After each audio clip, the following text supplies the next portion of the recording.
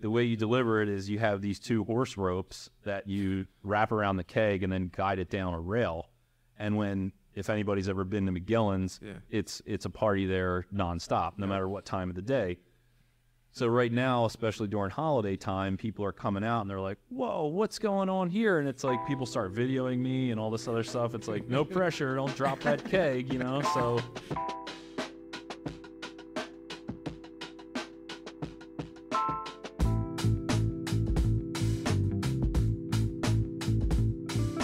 All right, welcome back to the Brew Dat Podcast. I'm your host, Richie Tevlin, joined again by Evan Bloom. And tonight we have, I want to say it, Philadelphia brewing industry legend, Jon Oldt. Hey. 18 plus years in the game, and currently the head of wholesale distribution at Philadelphia Brewing Company. That's me. How's everybody doing? Doing well. So, Good. Thanks, John, for I've being known you for, 5 years now since I started at Philadelphia Brewing Company. A little bit of a blur, but, but, definitely wanted to have you on. You're like a beer man's beer man is what I want to call you. Like, really appreciate that. In the not just the Philly brewing scene, but the Philly bar scene, probably more people than anyone else. You've been in more bars, more basements, more dive bar basements. You've seen it all, the good, the bad, and the ugly, the Philly beer scene. Yeah. And I know that you have a lot of great stories, so wanted to have you on here. And yeah, sure. Let's get it started. Cool. Awesome. Yeah. Yeah, so, I guess we had talked about you graduated Temple in 2005. Correct. And kind of got right into Yards, which eventually became Philly Brewing. But, if you just want to start from the beginning. Yeah, so like you said, 18 plus years in the beer industry, seen a lot of experience. So, yeah, if we want to start at the beginning, 2005, right around May, I turned 21 and the end of March. So through kind of fell into it, to be honest. My dad was kind of sick of giving me money to get through college, and he actually met the owners, Bill and Nancy Barden, at Cherry Street Tavern. Nice. Best roast beef in the city, hands down. You can fight me for it. And he had got talking to them, and we're just happened to find out what they were all about, and was like, oh man, can you give my kid an interview? Like, don't hire him, he just needs interview experience. And I went in for the interview, and they ended up hiring me, and my dad wasn't happy about that. He called them back. He's like, I told you not to hire him. And he's like, kid's great, like, we need somebody. So it all worked out. Yeah. So so I started there, and I'll still remember the first thing that Bill said to me. He was like, you're not afraid to get your hands wet, are you? I was like, no. And like, because everything, in a brewery is wet, whether it's water, beer, chemicals, or whatever. Just scrubbing floors, cleaning kegs, helping on the bottling line, hopping on a truck when I needed to. And then in right around, 2006, I can't remember the exact time that this happened, but Yards was with a wholesaler called Friedland, RIP to the Friedland wholesale industry. And they had gotten bought out by, I believe it was Kunda Beverage, and we saw kind of a little bit of a window of opportunity. We didn't want to be coupled with another wholesaler. And there was a window of opportunity for us to become a self-distributed brewery. And nobody was doing that at the time. And, along with scrubbing floors and cleaning kegs and all that stuff. And when I graduated in the summer of 2006, they had just finished the litigation with the retaining our wholesale distribution rights. And we had just talked to Nick at Stones, and like you're locked in for life when you sign one of those deals. So you guys were kind of given a second opportunity to see if this was something that you guys wanted to do. Yeah, like I said, I had kind of just started there, so it's not like I was in the courtroom or anything like that. But I don't know all the details of that whole situation. But we were able to get out of, since one wholesaler was buying another one. It was like, they could, I don't know how it worked out. Anyway, but you guys got out. So we got out, and now all of a sudden we're doing everything directly with our own trucks, our own salespeople. So we had a great name in the city, and then the surrounding aspect of it too. So I grew up in the Northeast in Fox Chase, and then went to LaSalle College High School in the early 2000s. And, so it was up kind of in like the Montgomery County, Bucks County area, just kind of where I was, so I was a lot more familiar with what was going on up there. And, I'd gone to Temple and then, was working at the brewery, but I wasn't hanging out in North Philly, and Fishtown / Kensington was not what it is today. Was for sure not what it is now. So there was only a few spots that you could go that was, let alone safe, but had good craft beer. And rewind back a little bit, but so they come to me and it was like I graduated and they're like, well, we need an on-the-road salesperson. And I jumped at it, and it was just like, man, things just keep falling into place here. So I jumped in my car that my brother gave me for my graduation. It was a used Volkswagen Corrado with 6 cylinders, and it was very fast, and I was 21 and zipping around. Like more bar visits per day. All over. Yeah, it was just like a ridiculous amount of driving and all over the place. So that's where I really cut my teeth, was with the whole self-distribution thing. So people were real excited about the fact that they could buy directly from us because they could get the beer. There was no middleman markup, so they could get the beer cheaper than what they had paid before. And we were making more money because we didn't have to sell it to the wholesaler. Cheaper, and it's kind of cool to let's say less expensive. Less expensive. And cheaper does it more. There is no middleman. Like, they're making the beer and it's getting delivered right to the bar. There's right. something kind of cool about that as well. Right. Yeah. So that's what we kind of based everything off of, was that self-distribution motto. We made shirts up one time that says, "Use the ring, we bring," and we always thought that was pretty funny. So yeah, it was this whole, factory direct thing, and people were really jumping behind it and really just put our whole muscle into all of that. Which is very cool. I mean, I think a lot of the people that we're going to have on here, we talk about self-distribution, they just kind of take it for granted.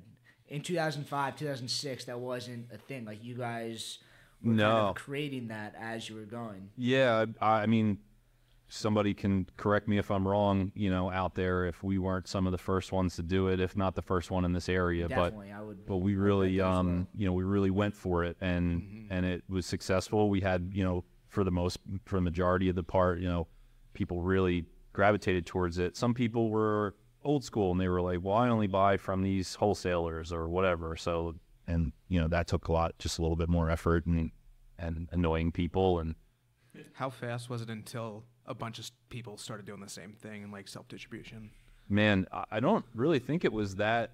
I want to say like Tired Hands maybe was like the first one after us. Again, yeah, memory's a little foggy, but whenever Tired Hands was coming around, they were doing it self-distribution. And and like you said, now it's like, it seems to be like everybody's doing it. They don't want to get lost in a wholesale portfolio, or they don't want somebody else selling their beer because they don't know as much about it, or something like that. So,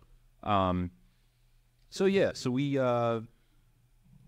fast forward to around the summer of 2007, and, Bill and Nancy were partners with Tom Kehoe, and he, owner of Yards now, but they, the things just kind of started to separate. Their ideals of how they wanted to grow the business became, they just became different. And Tom wanted to, expand and go up and down the East Coast, and Bill and Nancy wanted to keep things a lot more tighter and sell more beer, more fresh beer in the Philadelphia region and Jersey and kind of things like that. And we were doing so well at the time with the self-distribution that it was like, well, we can't justify selling beer to Rhode Island if Philadelphia needs it. Yeah, and it was still probably an unrealized market. I mean, you guys still had ton of potential to grow at that point. Yeah, and at that time, I mean, there weren't as many, not nearly as many craft breweries as there are now, but even, compared to like 2010 or 2009,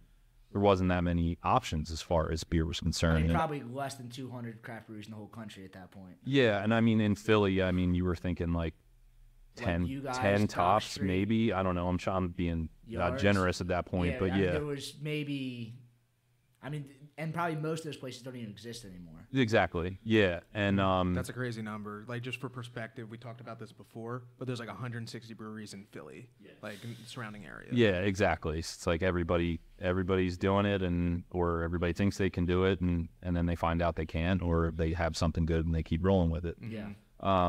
But yeah, at the time we were really successful, and they had, that people were gravitating towards it.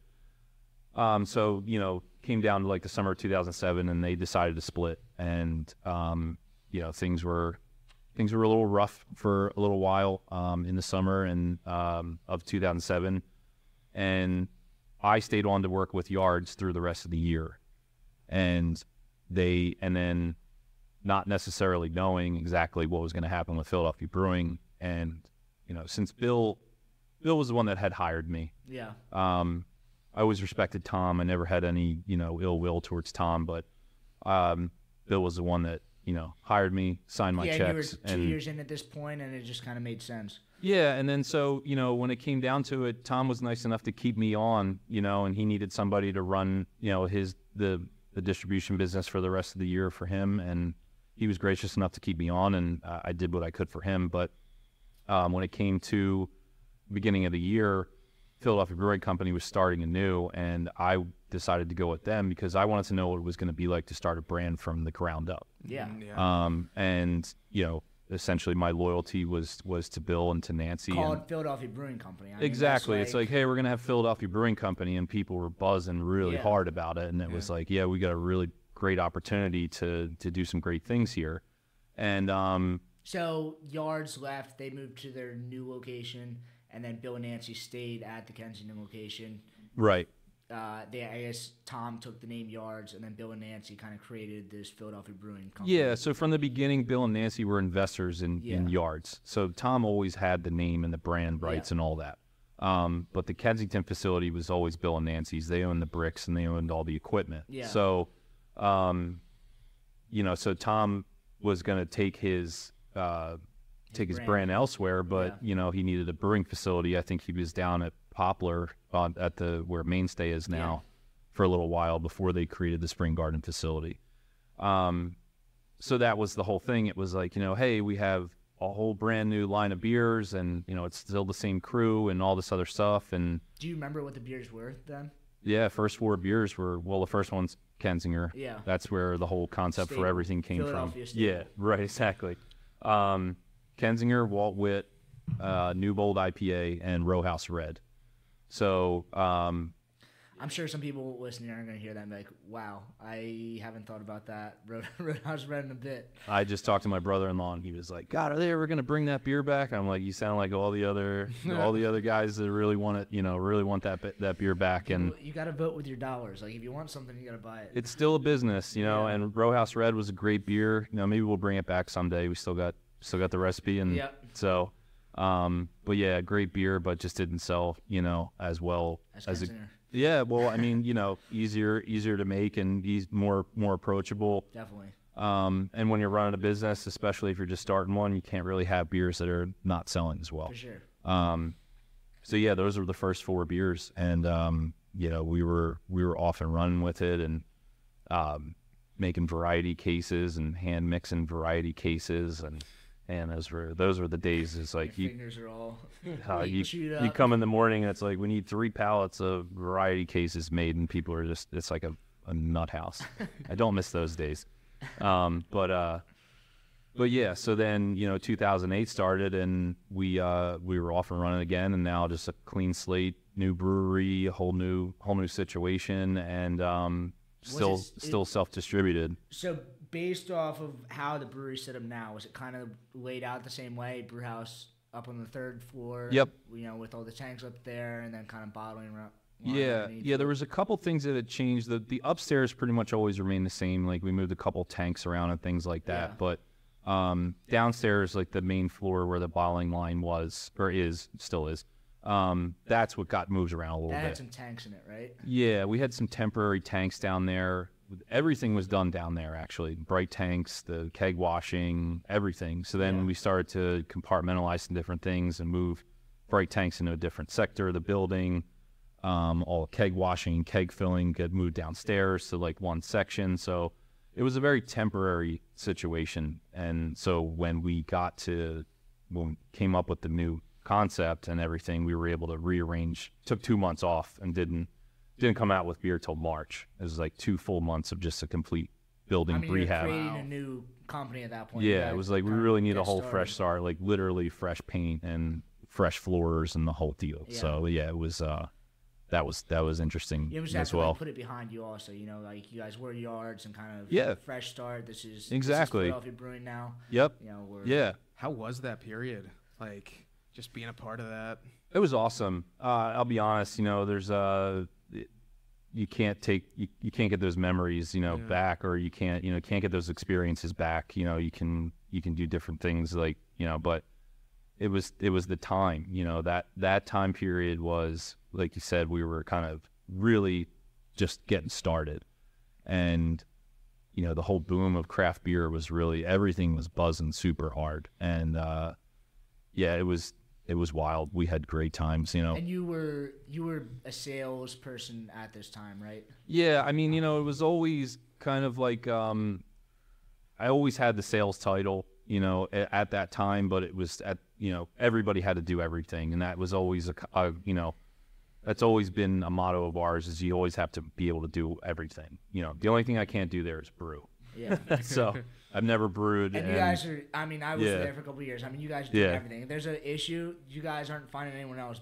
Figures out how to do it, and someone's doing it there. And there's a lot, you know, and there's a lot to be said about that. It's frustrating, you know, because it's like, well, I just want to go in and do my job and do this, but like, oh, the elevator broke and forklift didn't start, and, you know, everybody's got to work on it together. It's like, you know, it's always like grass is greener on the other side, and there's like someone sitting in a cubicle, and like, what do they want to do? They want to. Correct. It's like every day is new there. It's like there's always something happening. Yeah, it sounds like a startup mentality all the time. Which is a fun sort of environment. Yeah, if you're up for the task. Exactly. You know, when you get to 18 years, it gets, you know, like there's things that can you would think wouldn't happen again, but, you know, I digress. Yeah, but yeah. So what was being a salesperson like back then? I mean, were you? It was so early in craft beer. Were you still having to explain to people what craft beer was, or you were kind of like, I mean, Kenzinger is craft beer, but it's kind of like a more approachable craft beer where it's like you could sell it almost as like an alternative to Bud Light or something like that. Yeah, it was tough because you had your hardcore macro drinkers who just wouldn't steer away from Miller Lite or Bud Light or anything like that. So it was which I would say a lot of the places that Philadelphia Brewing is sold, especially Kenzinger, right, is the bars that still haven't. I mean, you guys are in all the craft breweries, but also like you guys are like such a staple in these places that like people just drink Miller Lite and Kenzinger. Yeah, I mean, I think, you know, to touch on that, it was you know, we have a great presence in Philly. Like, you know, we're like the underground Philly beer, you know, and with a name like Philadelphia Brewing, everybody's like, well, you guys, like, why aren't you guys bigger or all this other stuff? And it's like, well, we're mom and pop owned, you know, there's no big group of investors. There's no super huge board. It's like, you know, we all pitch in and we make it work. Yeah. Also, I think a lot of people don't realize how much beer you guys make. It's like, I think you're so close to it, but I think like people like look at Kenzinger and be like, yeah, I've heard of that, but like Kenzinger is in almost every bar. Yeah, I mean, you know, it's I mean, you personally have probably sold 100,000 barrels of Kenzinger, which is like wild to say. That's good. That's a good question, but yeah, most likely. It's insane the amount of Kenzinger that you've sold. Yeah, I'm gonna have to look at that because now I'm curious. But yeah, it's been a lot, man. I mean, you know, being, you know, in the sales, in beer sales at that time it was great, you know, because you get to walk in anywhere and people are really happy to see the beer guy, you know. Did you guys have the tap handles at that point? Because like I know. I mean, we do have Philadelphia Brewing does have cool tap handles, like the custom. Oh yeah, we were making them from the start. You know, so yeah, we make all our own custom tap handles. You know, really? some I didn't know that. That's really cool. Yeah, you know so Walt Wit? Have you ever seen the pencil? Yeah, that's like the pencils that like your teacher would buy. Like they're like actual pencils. Yeah, it's like an actual pencil that erases. It just doesn't have the graphite. Yeah. It was, you know, we had to do so many quirky little things. You know, when you're a startup and you're trying to, you know, do the best with the resources that you have. and we found some kind of goofy, novelty magazine, and we're like, look at these big pencils. And we had a guy at the time, Tyson. He was like our head tap handle guru at that point. Doer of everything. Yeah, what that guy could do with anything, it was just He is the coolest such a house creative. I've ever seen in my entire life. Yeah, so he's they recently moved to New Mexico, so Oh wow, good for him. Cool. Yeah. But yeah, so he was like, I can just put like a ferrule on that and like make it work, and then all of a sudden it's like you're just seeing these huge pencils like pop up at bars, and some bars liked it, some people didn't, because it was like, this thing's too big and it's all ridiculous, but it sold beer. You know what I mean? It was people just walking up and be like, what's the pencil? They didn't even care what it was. It's like, so yeah, that was always a fun part, was like making the tap handles and coming out with new beers and figuring out what the tap handle's going to be. You guys have been around for so long that, everybody needed a tap handle, and you guys were making them. And now in the last 5-10 years, it's almost like people don't have tap handles, because now a lot of bars just have like the little snub things. Oh, but yeah. now it's almost come full circle, where now like everyone was like trying to differentiate themselves. Now like you're seeing these craft breweries come out with these unique tap handles. Yeah, because again, and they're like reinventing what you guys made. Well, 15, yeah, it was 20 like years ago. You had to differentiate yourself. I mean, the idea behind the individual tap handles was, we wanted to steer away from things that yards, what we were known with yards, which was, people would just come up to the bar and like, let me get a yards, and you didn't even know what it was, whether it was the IPA or the Philly Pale or whatever. It was just, hey, this is different. Yeah, it was just like, well, it wasn't differentiated. Like there was no like, but it was individual than, like, Miller brand. Lite. They were just ordering yards. Right. Yeah. I meant like how the tap handles made it like an individual brand. So it's like, okay, well, I know that that's Walt Wit. Yeah. The reverse side of that is we would have trouble with people recognizing that we were Philadelphia Brewing. So it was like, oh, you guys make Kenzinger and Walt Wit? Oh, okay. I didn't know that, because everything was so uniform. Because everybody would say, oh, well, Victory Brewing Company's thing, or so-and-so Yards Brewing Company's beer. So we were always trying to be known as like Kenzinger. And, because the big picture behind that was, take like Sam Adams, for instance. You don't go in and order a Boston Beer Company Sam Adams lager, So it was, that was always like, the whole situation behind that. Yeah, and to that point, like when I learned Kenzinger was from Philadelphia Brewing, that kind of surprised me for the first time. People think it's its own brand. I mean, it's its own monster. Yeah, I mean, over the years we've tooled with like coming out with other sub-genres under the Kenzinger name itself. Still love to do that, like a Kenzinger Dark or a Kenzinger Oktoberfest or anything like that, like making its own thing. Mm-hmm. But yeah, I mean, so that was always like the reasoning behind it. So we wanted to separate ourselves from, being under the umbrella of another brewery. When did Commonwealth Cider become a thing? Was that from the beginning? Yeah, I think that didn't come out till 2011. Okay. And I still remember that first batch we did. It was champagne yeast, and it was like the driest thing I had ever had. And I was like, wow, I'm blown away. Like it was so good, because we saw like another, portion of the market that was totally untouched, by anybody, like any local craft cideries or anything like this. And the only options you had were Strongbow, Magners, and then Angry Orchard came out. Yeah. And we were like, Angry Orchard is just basically soda. It's just so much sugar, and it was just disgusting. And, don't care. It still is. No, so. I agree with you. Dry cider's the way to go. Yeah. So,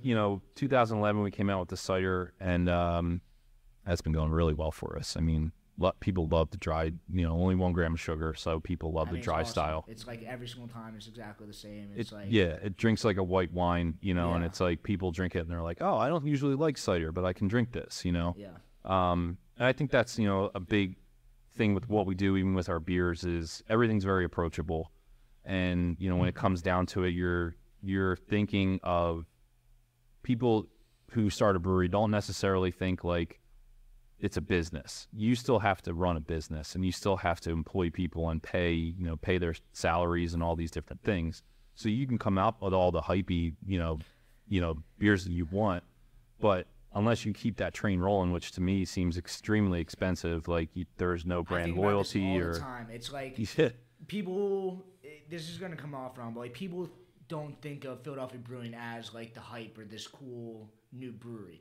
Yeah. But you guys have been around for 15, 20 years. And it's kind look at all these other places that have flared up and yeah. gone out of business. We're they might still be cool here for 1 or 2 years. Yeah. And here's Philadelphia Brewing, always there. We're at still every here. single bar, doing the same thing, putting out the same, 5-6 beers every single year, and it's a successful business. Yeah, it works. And it's kind of funny too because there's a lot of styles that we've come out with over the years that turned into like, oh my God, like we did the Joe Coffee Porter.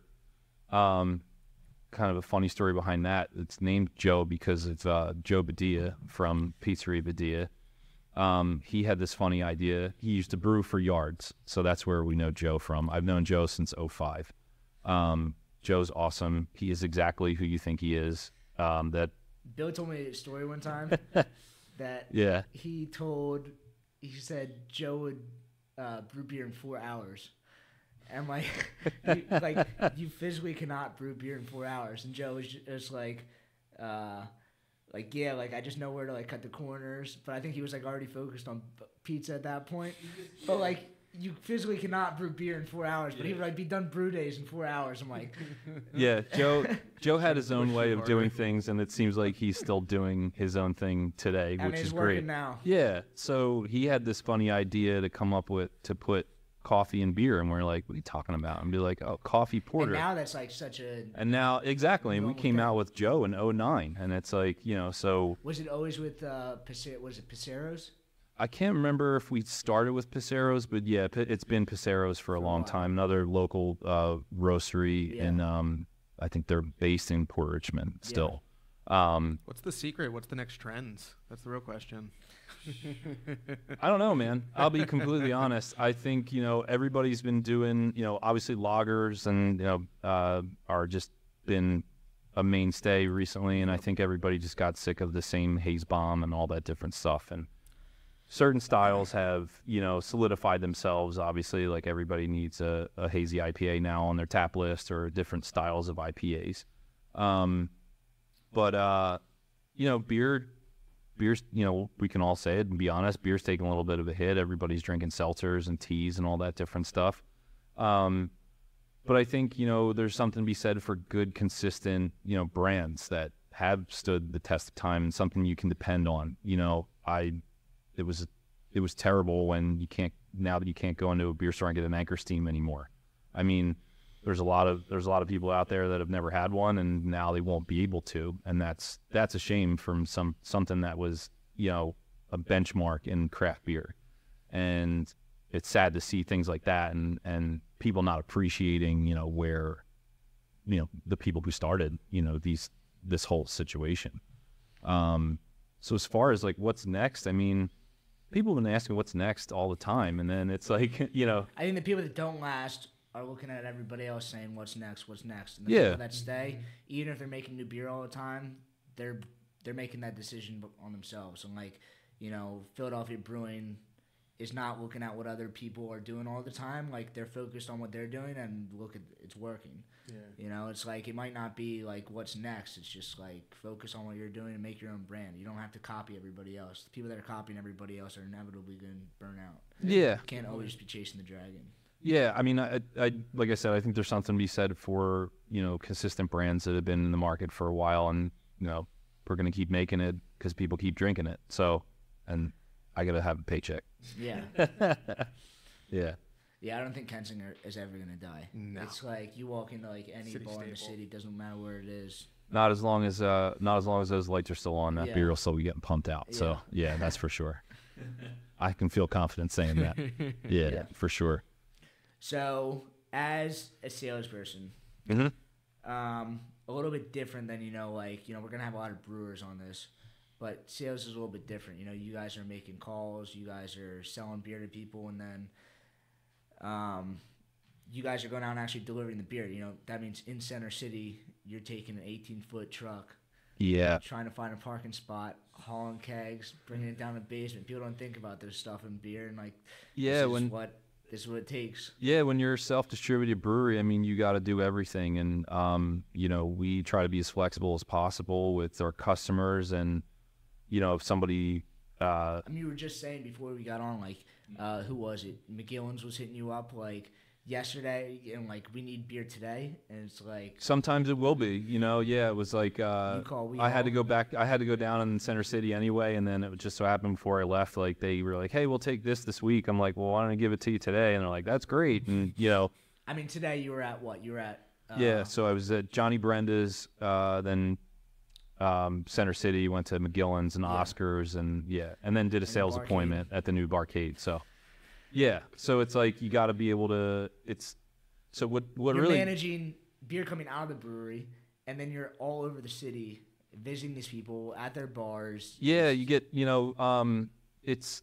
I mean, you've been doing it for so long, it probably feels natural to you. Like, if I were to go to all 4 of those places in one day, I would come home and take a nap. Yeah. There's definitely a knack to it. I mean, what really changed for me was, along with a whole bunch of other things, but with the company as well, was when COVID hit, and we went from a staff of about 25 to 30 people down to like 5. And they kept me on because I was there the longest, and I knew what it was like to, deliver the beer and sell the beer. Talk about essential employees. You are essential. I mean that, so I took basically the entire wholesale operation on myself, and it was really scary, because I'm going all around places, and I'm still coming home to my wife and trying to make sure we don't get sick and all this other stuff. Yeah. But I became this one-man band, and that just helped me to really prioritize my time and see a whole different side of the business with the logistics and the deliveries and all this other different things. I mean, I can tell you what times like loading zones are on certain streets and where's the best time to park, and sometimes if there's going to be a parking authority there or not, or when's the best time to deliver to somebody, so it's like all those little nuances that really like come into play. Like, you don't want to be in Center City at 5 o'clock. Like, you're just going to sit there. Yeah. What's been one of the craziest like places, or maybe not places, but one of the harder deliveries or something? Like, I'm sure you see so much shit all the time. Yeah, I mean, I won't name any names, but there's definitely places out there that are not as accessible. Delivering beer and putting kegs in basements it's hard work, and a lot of it is not safe. I mean, you're dropping a lot of you're dropping them down the stairs, and they have like the wooden chutes that just drop on the tires. Yeah, and they're having to haul up kegs. I mean, crazy. Floors that aren't concrete. They're or it's just like you're coming into some of these basements that are still the same way that the bar was when it opened in the '60s or whenever. Built in 18. I mean, not that McGillen's has these issues, but McGillen's is well, let's take McGillen's old. For example. So they have a good setup because, and it's funny because I was just there today, but they've been. They started that bar in 1860, so it doesn't look like 1860 down there. Yeah. But the way you deliver it is you have these 2 horse ropes that you wrap around the keg and then guide it down a rail. And if anybody's ever been to McGillen's, it's a party there nonstop, no matter what time of the day. So right now, especially during holiday time, people are coming out and they're like, whoa, what's going on here? And it's like people start videoing me and all this other stuff. It's like, no pressure, don't drop that keg, So, thankfully, there hasn't been anybody that's, gotten seriously injured or anything like that. Pulled my back out a few times and had some close calls. Yeah. But, top priority is to try to be as safe as possible, But, there's definitely some terrible basements out there and places that I will not eat because I know what the kitchen looks like. So I won't mention any names. I'll keep that to myself. So, yeah, for sure. Yeah. As far as the whole sales thing goes, I think it's just, everything is continuing to evolve and change, especially in this industry, no matter what. I think right now is also a huge time of uncertainty. There's a lot of big breweries that are having problems, a lot of small breweries, a lot of mid-range breweries that are really seeing, problems as well too financially. And, but I think a big portion of it is if you have the resources, no matter what size you are, to just keep continuing on and pressing on and weather the storm, that there's going to be breweries that fall out and there's going to be ones that succeed, and that's just business, Definitely. And people keep, they don't say it to me as much now because I think they know. But people used to ask me all the time, well, when's the bubble going to burst? And I just kept saying, I'm like, it burst, guys. You just haven't seen the fallout yet. Like, it's done. Like, there's a lot of breweries that are closing right now, and COVID put a lot of pressure on people, and then the bailouts, like everyone was like, oh, free money now, and then they started spending money like idiots, and now that like the economy kind of sucks, it's like, people aren't selling as much anymore. And, like, the people that were smart and kind of kept to their guns and did what worked and what they knew what their business was good at, right, are the ones that are going to survive. And like, unfortunately, a lot of people are going to go out of business. I don't think it's the bubble bursting. I think it's just people made some bad decisions, and a lot of the people that made bad decisions are going to kind of get I guess it was kind of more or less like the bubble bursting as far as like going into the beer store, and I don't even recognize half the cans that are on the shelf, and I'm like, I don't even know who these people are.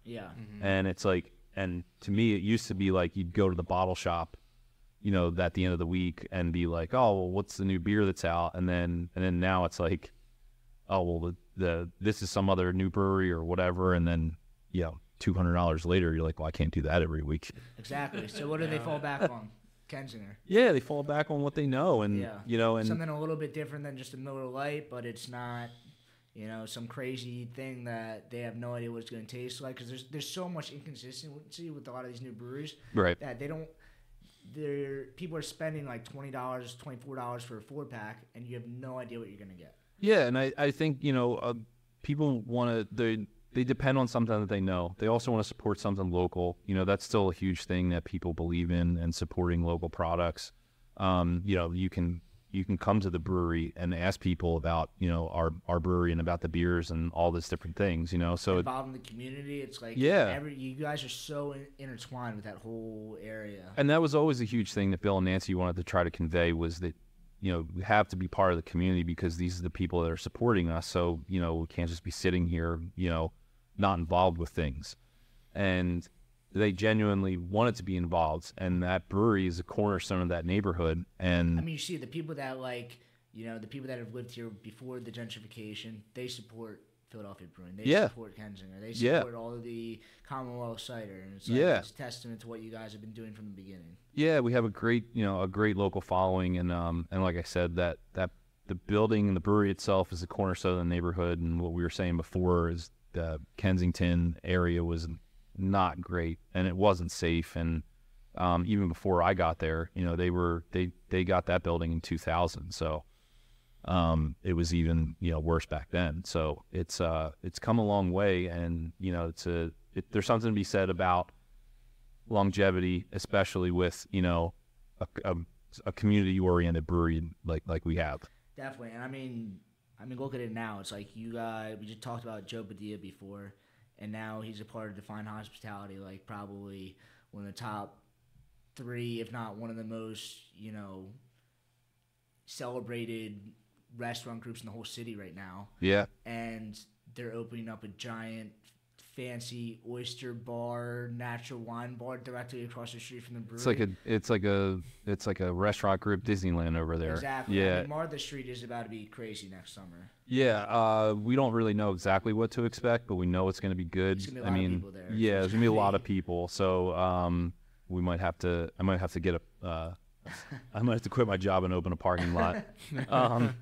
But yeah, we're real excited about that, and it's cool to see that building actually get used for something other than torn down and put more condos up that are crappy and an eyesore. It's nice. They reserved saved the whole outside. Yeah, the entire outside walls. And it matches your brewery. I mean, it used to be one brewery, the Weisboro Heiss. Weisbrod and Hess. So our building was originally a brewery back in 1885, and unfortunately, due to Prohibition, they shut it down in around 1933, and it became like a storage warehouse for like supermarket equipment or something for a while, and then it just sat there until late 90s, early 2000s. And like I said, that was before me, but Bill came in and they did a ton of renovation on that brewery. I think so. It was called the Weisboro and Hess. Oriental Brewery. Brewery. Because back in the day, something that was Oriental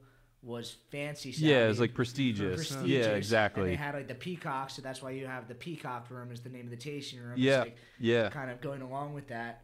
And yeah, it's like the peacock was like their main logo, and they even had like a peacock beverages, like I think it was like a soda line, like soft drink line.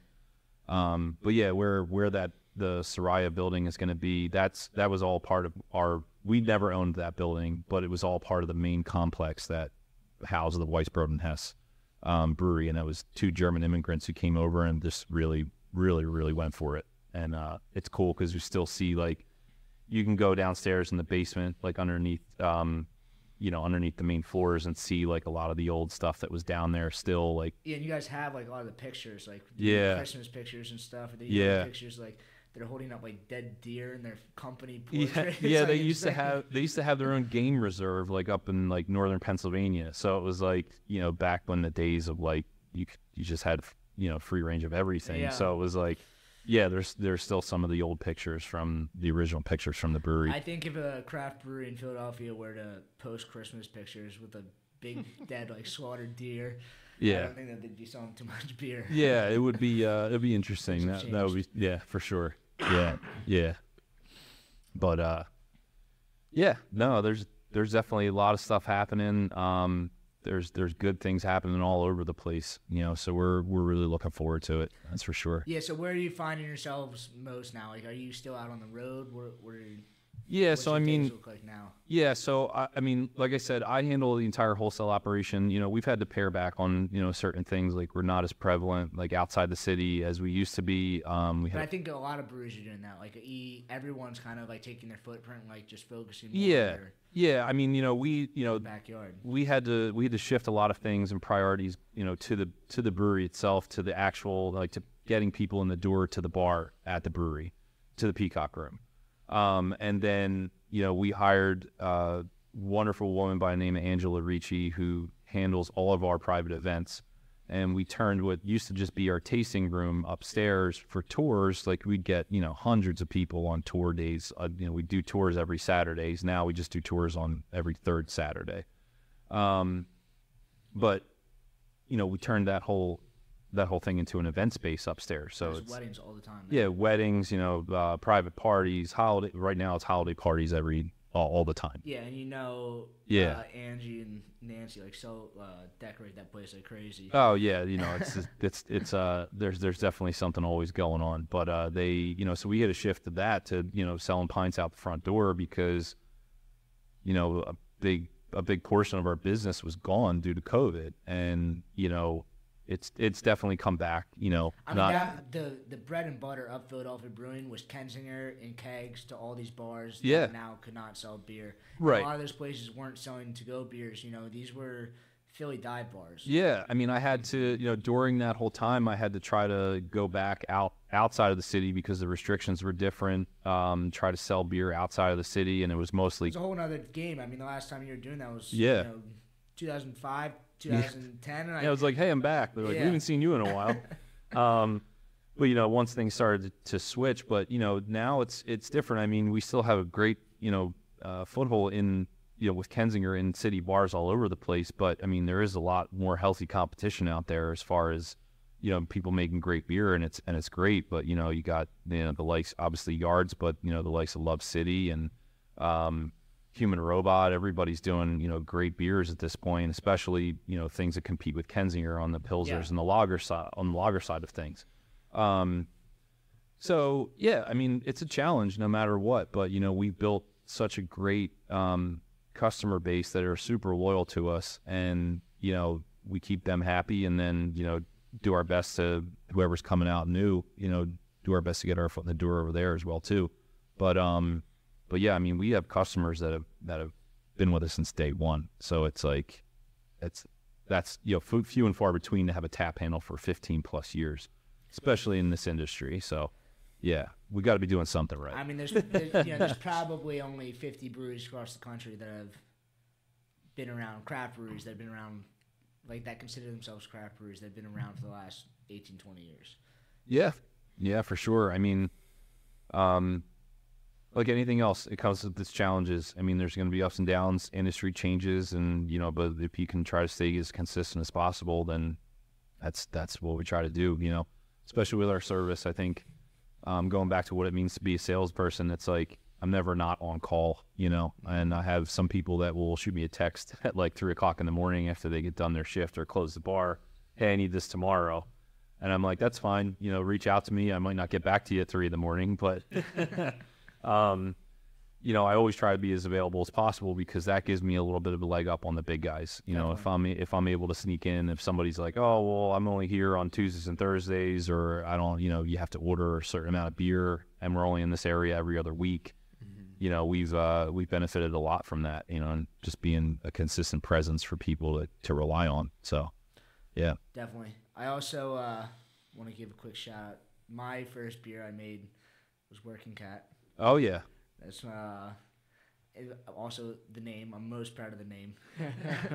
But it's true. The work you guys do with the SPCA and like kind of everything that you guys do with cats in the city is like kind of unmatched. Yeah. There's a lot of people. We just had Allison on with the dog bar, but like right. The cats are kind of the same monster in Philly, and Nancy and kind of everything that you guys do. Yeah, I mean, on that. Nancy, she really that's her baby. I mean, I can't take any credit for that. I mean, I'm always trying to be there to to spread the cat love and all that stuff, but that's her full passion. I mean, she really loves it, and she helps to rescue cats all over the city and find homes for them. So we do a lot of work with the SPCA. I think it's just super authentic. It's like, all these craft breweries, everyone's got to have their own thing. Everyone's got to have their own brand. And it's like you guys have stayed true to who you guys are the entire time. And then every brewery also has to have like a social cause that they're connected to. It's just the fact of the matter it. And you guys have found something that is like genuinely, truly PBC. Yeah. And you guys have like stuck to it throughout the years. And you guys are genuinely making a difference. It's cool because you see other, we're not the first people to, have cats in the brewery or anything. So you see other people kind of making it more well known at other breweries or are capitalizing off it a little bit more. But Duke's the OG. Yeah, so Duke is the OG.